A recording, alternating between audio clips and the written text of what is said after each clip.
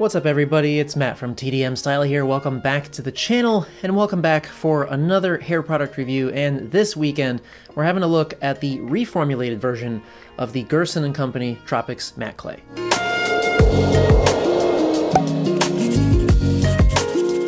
So we looked at the OG version of the Tropics Matte Clay several months ago. I think it was summertime, if I remember correctly. And so they've since reformulated and they've gone with a different style of packaging in the whole 9 yards. So yeah, let's crack right into things. Starting straight away with packaging and pricing, as you can see, we've got the original jar here and the new jar here. Now they are both the same size. They are both 100 milliliters or 3.4 ounces. The old one, of course, being in this tall glass jar with the white top and the white stick-on labeling with that kind of tree design, and the new reform one coming in your more standard, I guess, amber plastic pomade jar, now with green and gold labeling, but with the same tree design on the lid. And as far as the price, this comes in at 26 Singapore dollars, or if you're in the US, they actually stock this at Faith and Integrity now, and it's $22.50 over there. And then obviously, you know, less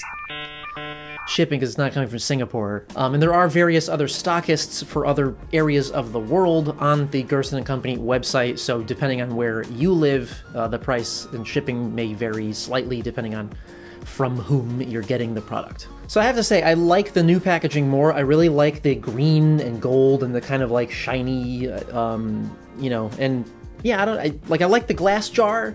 It's nice and heavy, and it's like taller, so that's a little bit unique as well. But I don't know, I really like the green, which is weird because normally I'm not a green person. Like, I don't wear green, but this looks nice. Now, everybody's favorite category, we got to talk about scent. This is the same as before, and it is it's the same. No, what? It's their take on the Aventus scent. There we go. So now I've never smelled actual Aventus cologne because it's really expensive and I don't really want to spend $400 on a cologne, but everybody seems to love it. It's got like a pineapple-y undertone. So let's nose in.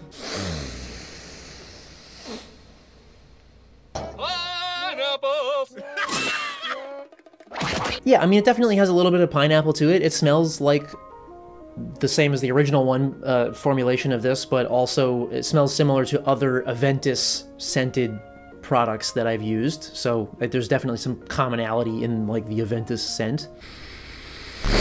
Yeah, so a little bit fruity, a little bit of a kind of clean cologne scent, and not overly strong.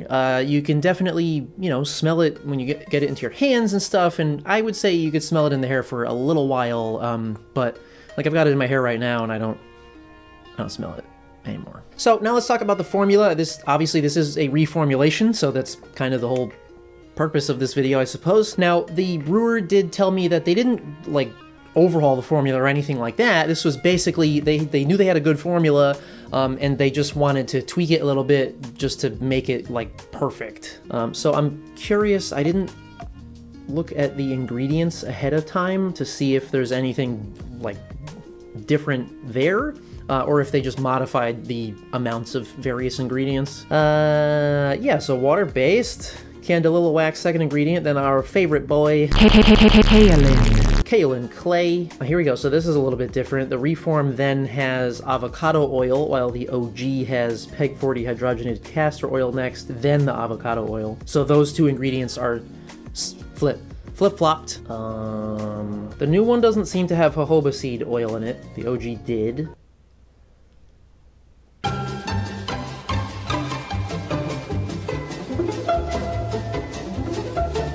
So yeah, most of the ingredients are the same. Some are definitely in different order in the Reform, and they've removed a couple of ingredients. So with all that said, let's take a look inside the jar and see how the product appears, if they look any different, which, yeah, they do, slightly. So the newer one, as you can see here, has a little bit more of a whitish tone to it. It's not quite as like yellowy tan color, and it is also creamier and maybe slightly waxier looking. I don't really know if I go that far though, because once you get them into the hands, they do have very similar breakdowns that are just very smooth. but with waxiness, and you can start to feel a little bit of grip as you emulsify them. Now, it is still meant to do the same thing, so matte finish, high volume, strong hold, restylable with easy application and easy washout. So with that being said, let's move into the demo footage. Okay. Oh, my nose was so itchy for that last. It's still itchy! God, what's happening?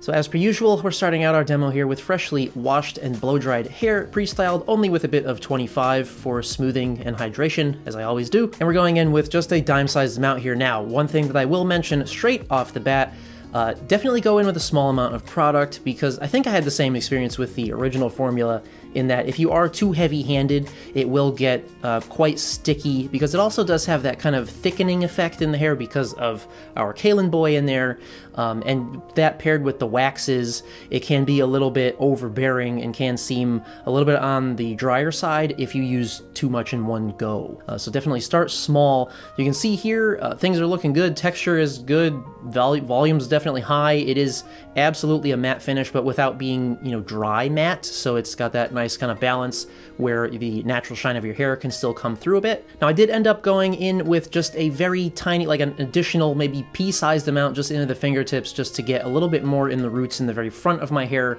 I could have left it with the one dime size, I think, but it felt like it needed just a touch more product to get the hold to where I felt more comfortable. So here we are with the final style. I'd say things are looking pretty good. Now this is one of those definitely like easy stylers. Again, as long as you don't go in with way too much product, it is very smooth to apply. It does have a bit of grip and a bit of dryness, but it's nothing overbearing. It's very easy to style with, and it styles quickly. So that whole process was maybe like 3 minutes tops and it was done. Now, the thing that I really liked about the OG was that it performed quite well in high humidity situations, so it was nice in the summertime. And so I've had this for a while, and I just haven't gotten around to reviewing it.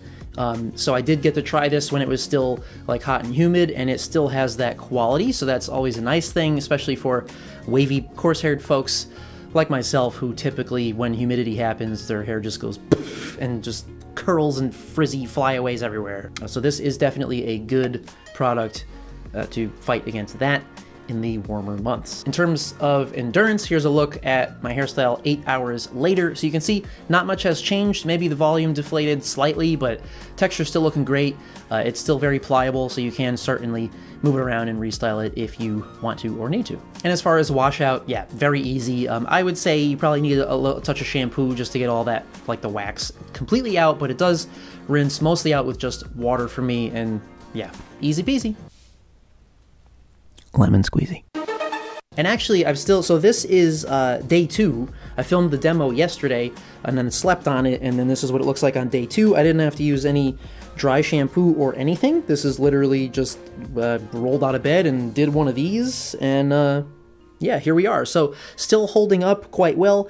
Definitely didn't get greasy or anything. It's still nice and matte. The texture is still looking good. It didn't get, you know, go to strands or anything. So yeah, pretty good endurance. So overall thoughts on, oh geez, I almost hit the microphone with that. That would have been a bad audio experience. So overall thoughts on the reformulation of the Tropics Matte Clay from Gerson Company. Yeah, it's just as good as the OG, and I would say it's creamier scoop, creamier breakdown, but similar application and styling, definitely the same high level of performance, so that's always nice.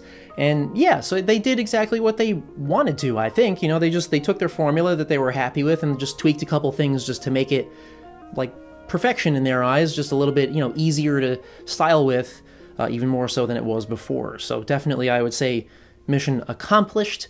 And also it is nice that they now stock these at the Faith and Integrity shop for those of us in the US, so it will be easier and quicker to get these. So yeah, that was a nice and easy video this week that's what happens when you have a product that works as described and works well, and I don't have to spend time roasting it and breaking down the awfulness of 4 products like we did last week in the Head and Shoulders video. So if you missed that, go check it out, because it's long, but we did a deep dive.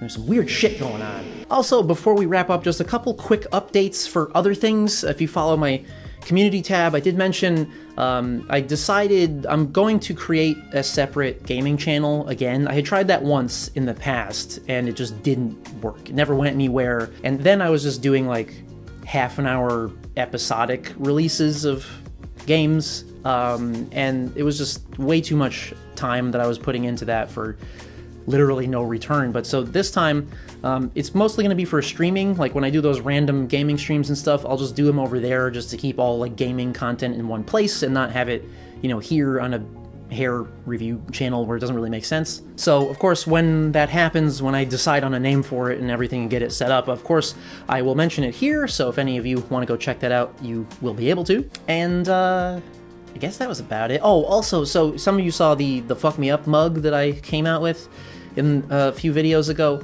and I guess surprising no one, YouTube didn't approve it to show up on the Teespring shelf on my channel.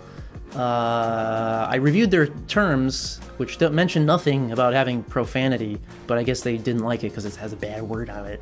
So you can still get it from my Teespring shop if you would like one. I'll have a direct link below, and I'll try to rework the listing at some point so that hopefully it'll show up on videos like it's supposed to. But yeah, that's about it. That wraps things up for today's video. I hope that you enjoyed this and found it helpful. Please do stay tuned. Got plenty more stuff, as usual, coming down the pipe. So if you haven't already, feel free to hit the subscribe button down below to keep up to date with everything. And as always, thank you guys so much for coming by and watching. And we'll see you at the next one.